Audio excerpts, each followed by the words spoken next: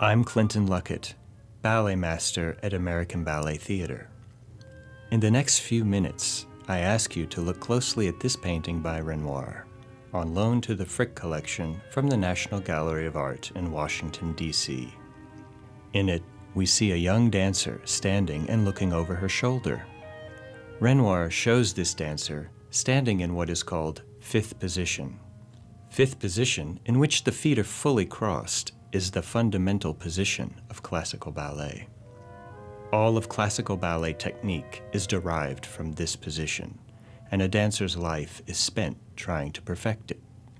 Every dancer, then and now, does what Renoir's dancer appears to be doing here, standing in profile before a mirror we don't see, pressing her skirt back to study her feet and legs, checking her fifth position. In this evanescent atmosphere, we cannot tell where Renoir's dancer is actually standing, whether in a rehearsal studio or on a stage.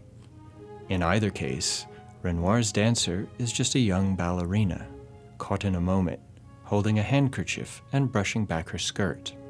She may be taking a glance in a mirror before going on to execute a classroom exercise or rehearse a particular piece of choreography. Or she may be looking at someone such as myself, a ballet master, to show him her progress towards a perfect fifth position.